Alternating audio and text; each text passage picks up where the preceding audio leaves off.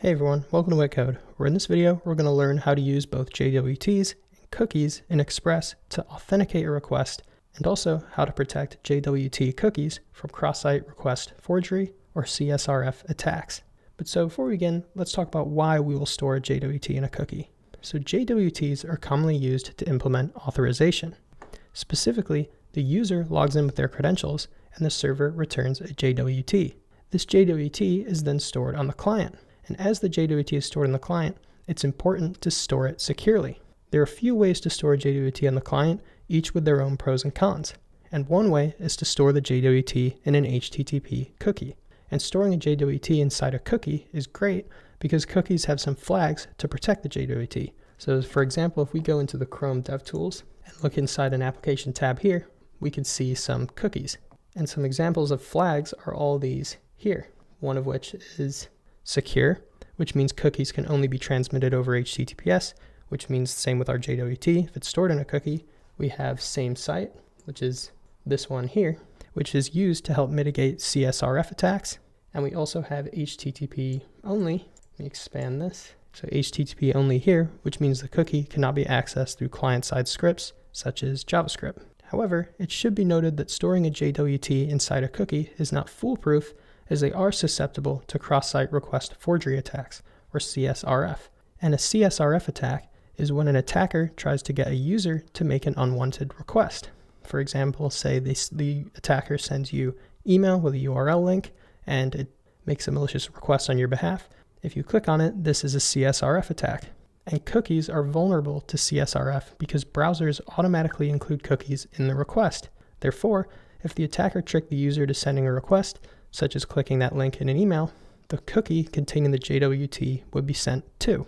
However, we can mitigate CSRF attacks by giving the cookie a short lifetime and also setting its same site attribute to strict or lax. And we can actually see some of that in here. If we look at strict, we use same site flag in the cookie, we have lax, and we also have a strict one down here. And we'll be going over that later in this video. But essentially, if we set to strict or lax, this can help ensure that authentication cookies aren't sent in cross-site request attacks. But so to demonstrate all this, we will be using the libraries jsonwebtoken and cookie-parser. So let's install those here. So jsonwebtoken, and this basically implements JWTs in a Node application. We also have cookie-parser, which is an Express middleware that parses the cookie header and populates res.cookies with the values. So it populates this object here with cookies that were sent in the request headers. But so our code will then consist of a login page, a protected root, and a global JWT authentication middleware. And actually to get started, I'm just going to paste all this in here. So let me just paste in this code, but let's install these libraries now. But so here we essentially, the important part is we have 4 roots. So we have dash right here, which returns an HTML login page, which we can see it sends back an index.html file. We have a login route that accepts a JSON payload from this HTML login form. We have a global authentication middleware, which is this app.use here, which checks the validity of a JWT. And then we have a protected route here, which is protected by this middleware called dash profile. So it requires a JWT to be accessed. So first, let's focus on how the JWT is created and how the cookie is set on the client. And this is all done in this dash login route right here. So here are the steps involved. So first we get the username from the request body, and then we create a JWT token using this JWT.sign method. And what this method does here is it returns a JWT string. The first argument is the payload that we want to house inside the JWT, which for us is just the username. So we can identify the user by their JWT token. The second argument is the secret, which is used to sign the token. And note that in this application, I simply have the secret just hard-coded up here. But out in the real world, the secret should be stored safely, such as in an environment variable, kept out of any public reach, essentially. And this is because if attackers get a hold of this secret key, then they can forge their own tokens. But so this line here creates a JWT token that expires in an hour. And next, we add this JWT to a cookie.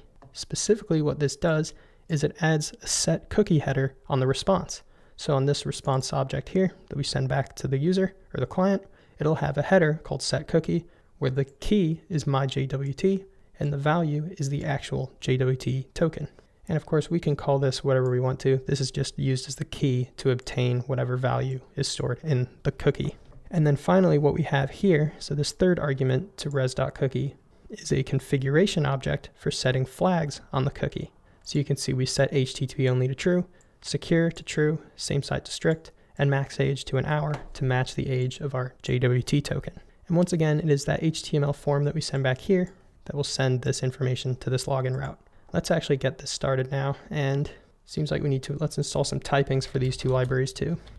So the @types-JSONwebtoken and @types-cookie-parser with -d. Sweet, but now all we have to do is let's run this program, which will be npm start, and I'll demonstrate the login functionality. So we got a server listening on port 4001. And so now we have our simple HTML login form. We're clicking login. We'll send the payload here to -login to create a JWT inside a cookie. And let's also open up some dev tools so we can see this in action. Let's actually go to the network tab. And now let's fill in this form. So let's say WittCode, password, whatever it is, and now click login. What we can see if we look in here is a request. Let me maximize this, is a post request to -login, where the payload, of course, is our username and password. And if we look inside the response headers, we can see set cookie, which is my JWT, and then here's our actual JWT token. So this here, which is what will be decoded on the server to identify the user.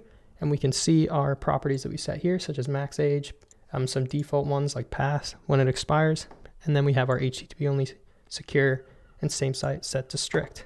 And so this my JWT, remember, is the key that we set right here, and then the token here. So this right here equates to this set cookie header. But so now we have a cookie set in the client, and we can also see that by what we sent back was a message saying cookie has been set. But now let's move this over here and let's focus on our global authorization middleware, or this one right here, which is basically used to verify if the request is authenticated. And so what this middleware does is it protects certain routes. And to protect a route in Express, you simply need to place some kind of authentication middleware before the middleware you want to protect in the middleware stack. So because this is placed before this profile, it'll be protected. If it was placed after, it would not be protected. But so here's what this middleware does. So first we can see we get the JWT from the cookies header. So specifically what we'll be looking for is a cookie with the key in here, the key my JWT. And if we get that, we will have the JWT token. If no token is provided, then we'll respond saying unauthorized with a 403 error. On the other hand, if we do get a token, we need to verify that token with our secret. So what this method here, verify, does is it returns the JWT payload if the token is valid. In other words, if the token that we receive from the cookie header hasn't been forged, tampered with, or expired, then it'll be a valid token. And when what this will do is it'll decode it and give us back the payload, which for us will be the username, which is what we set here. So it'll get this information. And then we can attach it to res.locals.user, which is basically what you should use to keep variables for a certain request and response lifecycle. And next, if the JWT is valid, then we go to the next middleware, which means we pass the validation check or authorization, and we can access this dash profile. If there's something wrong with the cookie, when we run verify, we'll go to this error block, we'll clear the cookie from the user, and we'll set them as unauthorized. So now to demonstrate this, let me switch these sides. Let's put this over here, this one here. Let me close out. And now let's try accessing, I believe it's dash profile. So dash profile. And what we get is hello WittCode. And it got this name, so from our res.locals. So we obtain the username, which is what was set here from the token, and we respond with it. And if we look in here, we'll see in the request headers. So here are the response headers. If we look at the request headers here, we should have a cookie, which here it is. This one here is something to do with Google Ads. But if we scroll down, we can see my JWT, which is provided here. But now if we go into let's go into the application tab, check the cookies for localhost. Here's our JWT. If we remove this cookie, say we delete it, and now let's try accessing this route again, we will get an unauthorized message. So we would have to log in all again to create another JWT. And now let's set our name to pizza guy, some random password. log in, we got a cookie set again. Now if we go to dash profile, we get hello pizza guy. But so this is my video on JWTs and cookies with Express, specifically with authorization. If you have any questions, leave them in the comments and I'll try and get back to you. If you want to support me, please consider downloading my Chrome extension called WittCode. And besides that, thank you again and have a good one.